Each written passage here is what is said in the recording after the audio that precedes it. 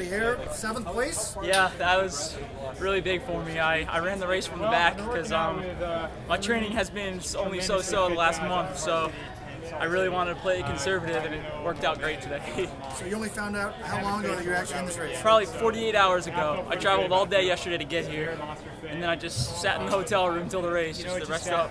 So did you have to buy a plane ticket or anything? Yeah, I dropped a whole lot of money to get here on last minute, but it was worth it. I mean, you don't skip the Olympic trials if you're in. So did someone call you, or is it an email? I got a phone call. I was at the park in Philly with my girlfriend. I didn't have any of my running stuff because I was all back home in New York, and he just said, "Hey, you're in if you want to come." I said, "Okay," and that was it. I talked to my coach and scheduled flights within the next couple hours, and I was on a plane the next morning.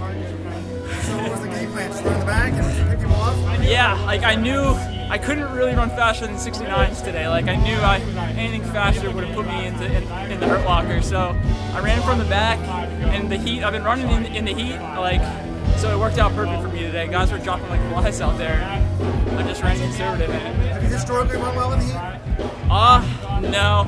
I historically run terrible here, so this is a big plus. I have a problem with the allergies, and this is later in the season. There's nothing in the air, and it really paid off for me. So what's next for you?